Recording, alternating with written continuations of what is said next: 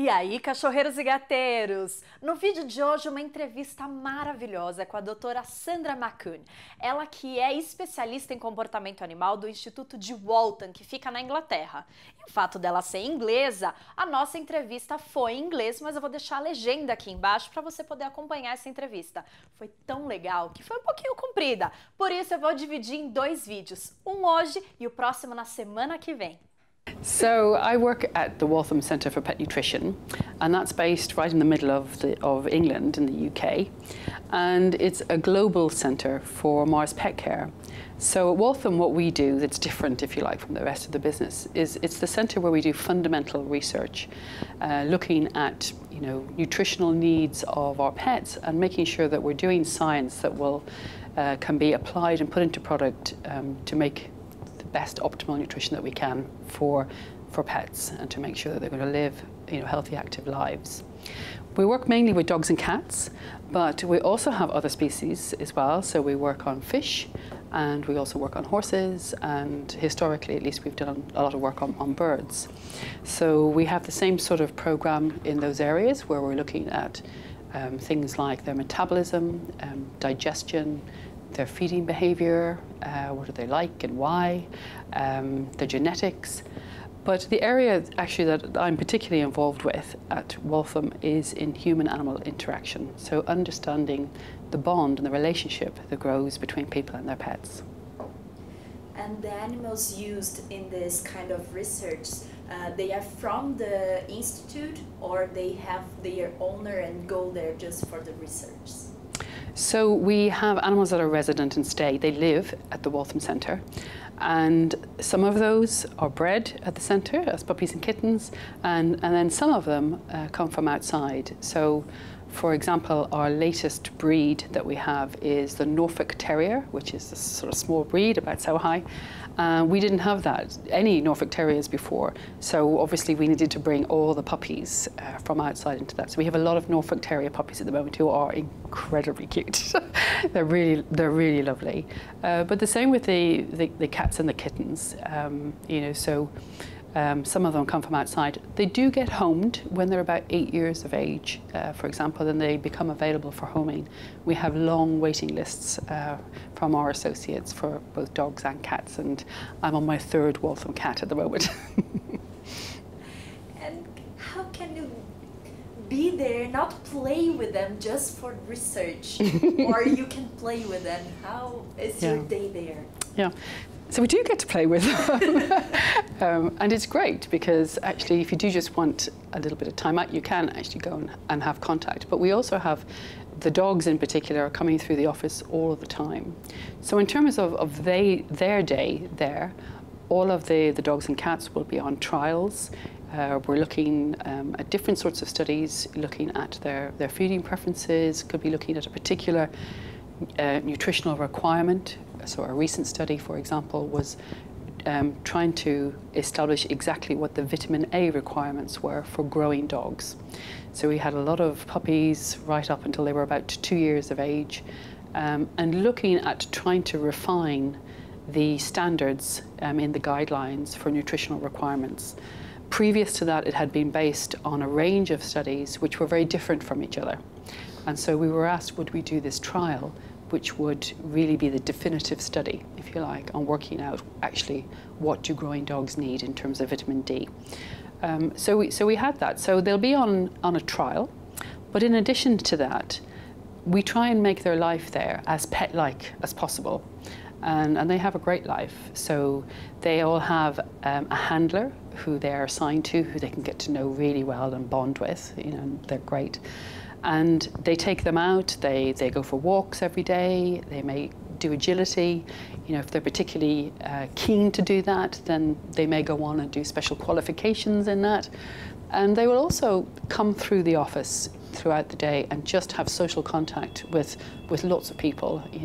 They tend to be really friendly, and so yeah, I use it as a cue for myself just to stop work for a moment when a dog comes by and to have a little interaction and a play, and then go back refreshed to the work I'm doing. And how is the routine of the research? Like, I have the dog and I have to look what he's doing? How is that? So we have all sorts of trials, and dogs are selected depending on what the needs of the trials are. So we have, at the moment, we have about 300 dogs there at the moment, and we have about the same number of cats. It goes up and down depending, you know, on what the needs are and the age are of the dogs and cats that we have. And so the first thing really is deciding on actually what is the research question that we have. That's the key thing, long before we actually get to selecting which animals should be on it. And we do that and decide which question we want to go after by looking at the scientific literature, seeing where the gaps are in the science, in our understanding, getting information from the rest of the business, getting information from owners, you know, what are their needs that aren't currently being met in product that they may need a solution to, and understanding consumers as well is a really important part of that. So we decide what the question is, and then it goes through a process of looking at, is the quality of the science absolutely sound? You know, is it the best it can be? And we do that internally, and then we have external experts to do that and to review the science. We also put it through our ethics review assessment. So I sit on that, and it's chaired by my colleague, and every single research study, no matter how small, gets put through an very stringent ethics review. And we just ask those questions, you know, do we really need to do this work? Is it going to answer the question that we're asking? You know, is there any potential impact on the animal that we wouldn't want? Can we do it in a different way? You know, how many animals should we be using? And what kind of animals should we be using? And so if it passes all of those hoops, then we'll actually get to the stage of selecting the best individual animals for a particular trial. And it depends what it is. So if it is a study that's looking at, for example, well, like the vitamin A study, the growth of a puppy, obviously we need to be breeding puppies for that kind of a trial. And so we'll be, you know, producing a lot of very young dogs and watching them as they grow. And we may be looking at different levels of a nutrient in the food. So we'll be following, you know, different cohorts of dogs that are maybe on different diets, and watching exactly how they grow, and taking a whole range of measurements of not just growth but also of health and how they're doing right through, you know, until whatever the end point is. So it's the science that obviously drives which individuals end up on a particular trial. But we work very closely with our animals from when even before they're born, to make sure that they are really adaptable, very friendly, well-adjusted animals, so that actually it doesn't really matter, you know, what we ask of them, that they're very happy to work with us in a whole range of ways. So anything we would ask them to do, they're very comfortable in doing that from a very young age. And one line of research that you mentioned was the human-animal relationship. And I have a really particular interest in this area. So Waltham is nowadays with 50 years. Is that correct? Yeah, just over, yes, it is. Yeah, great. Which is the biggest difference between human-animal relationship nowadays and 50 years ago? That's a great question. It's changed hugely, actually. So I think the biggest difference is that we've stopped keeping our dogs outside in the back garden or in the yard, and we brought them into our homes and even onto our beds, or maybe sometimes even in our bed. So I mean, I think that really is a huge change, and people have changed in how they understand the role of the dog or the cat in their family. So people will usually nowadays, in really most countries in the world, they will describe their pets as family members. And they see them in a very different way. You know, they treat them in many ways like a really integral part of the family. They may celebrate their birthdays, they may give them gifts, you know, they spend a lot of time with them, and particularly a lot of their leisure time is invested often with their pets. So the things that have gone alongside that have been the shift to a much higher proportion of owners feeding complete and balanced nutrition, and also providing appropriate health care for cats and dogs. And so cats and dogs, because of those two things, good nutrition and better health care, are living much longer and actually living much better lives, I would say, as well. Are dogs and cats learning new ways to communicate with their owners? Well, I would love to say yes, but actually, I don't know that I can say that. I think, you know, some people are really good, I think, at reading their dogs. Less so cats, I think. Although I absolutely love cats, I think they're just more subtle in the way that they signal. And that comes really from the way they've evolved. So, you know, dogs have evolved to be a part of a social group. It's very important for them to be able to signal to the other members of their pack, you know, this is how I am, this is how I'm feeling, this is what I want from you, this is what I'm going to do. It's very important just to maintain harmony in that pack, that they've got clear signaling.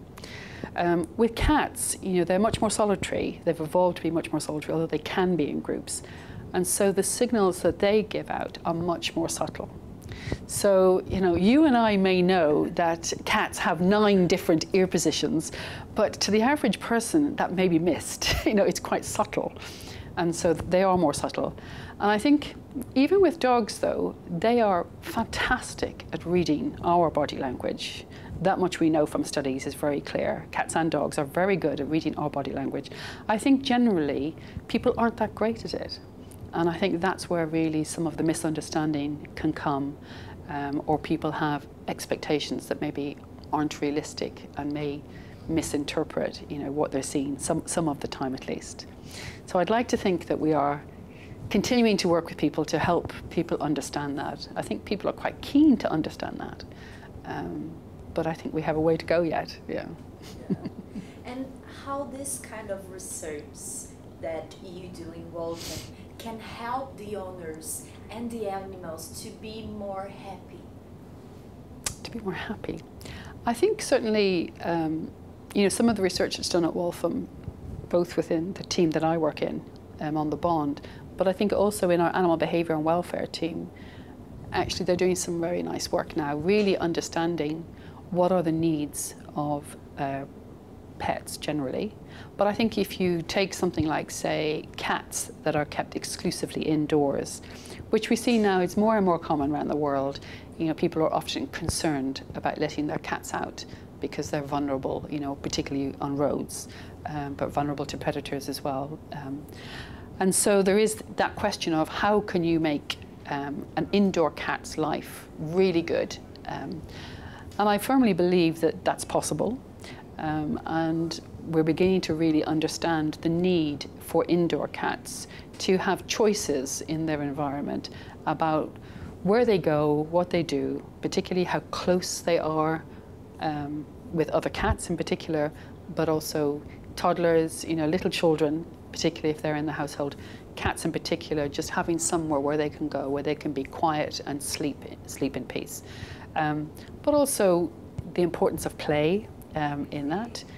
It's great for your bond, but it's actually really important, particularly I think for indoor cats, when they're not getting the stimulation of going outdoors, and so that stimulation needs to be, you know, more obviously provided by the owner. And we know that even in indoor cats from studies, we know that those cats are more likely to actually initiate contact with people and to look for that stimulation from their owner when they're indoors all day. The cats are continually evaluate. The evolution is starting in a different way. Can we talk about socialization in cats? Yes, I think it's a big difference between dogs and cats. So, you know, we think of dogs as very much domesticated, which they are, you know, and we largely control a lot of their breeding. They are very, very different from their ancestral species, the wolf. But actually cats are in a very different place on that. So we might think of them more appropriately as being partly domesticated. You know, originally we invited cats into our homes really to control, you know, rodents, and then later that came about as companionship as more of a reason. And still in many parts of the world, you know, their breeding is still very largely uncontrolled by people, which is one of the factors in domestication. And And so what we see with cats is they're flexible in their behavior, and they have the behavioral tools, if you like, to be friendly and to form really strong bonds with owners. But they also can be very independent, and they're still capable of living independently on their own outside if they needed to be. So they have those tools, which is something that's very different. Most dogs just could not do that. And so it might be worth thinking about actually where are they evolving to, where would full domestication lead them to. And I think one of the things that it probably would take them to is to select for friendliness, and also probably to select for low predatory drive, if we want them to be, good pets. And the research are not only in UK. You do the research in the whole world. So what's the main difference, or what are the difference between the countries like UK and Brazil? Yes, so we do global research, and within human-animal interaction specifically, most of our work is either in North America or Europe or Australia. We've done some work in Brazil, but not a lot yet. Hopefully there might be some more in the future.